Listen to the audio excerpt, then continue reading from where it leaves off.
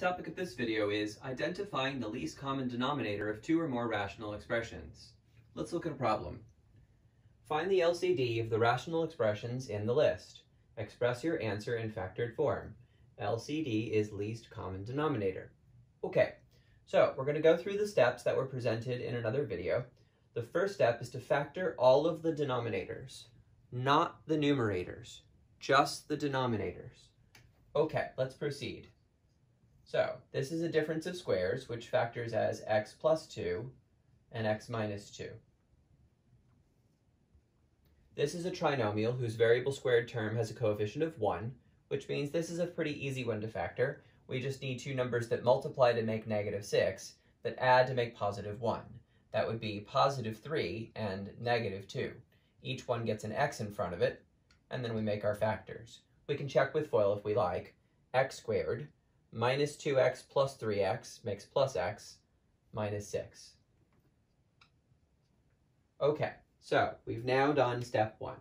Step 2, one fraction at a time, ask yourself the question, what polynomial factors do the other denominators have that this one is missing? So let's be very clear with our definitions here. This x plus 2 is a factor. This x plus 3 is a factor. That's what we're talking about. Factors in the denominator. So imagine you are this fraction, and you're looking at the other fraction and asking yourself, what does that fraction have?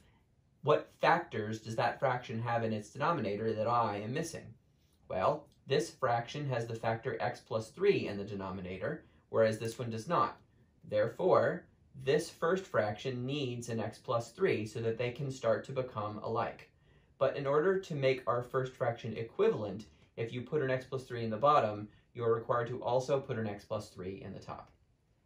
Okay, so the first fraction is now satisfied. There is nothing that fraction is missing when compared to its neighbor. So now we swap roles. So now pretend that you are this fraction, and you're looking at the other fraction's denominators for factors that you wish you had.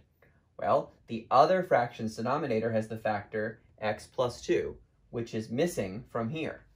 So we place the additional factor x plus 2 down in the denominator.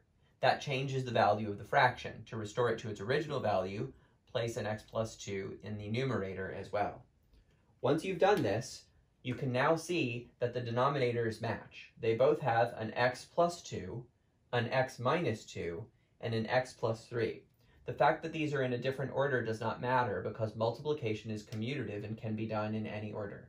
So the least common denominator is x plus 2, x minus 2, x plus 3.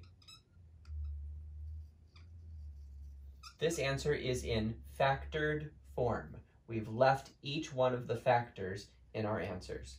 And that is the end of this problem.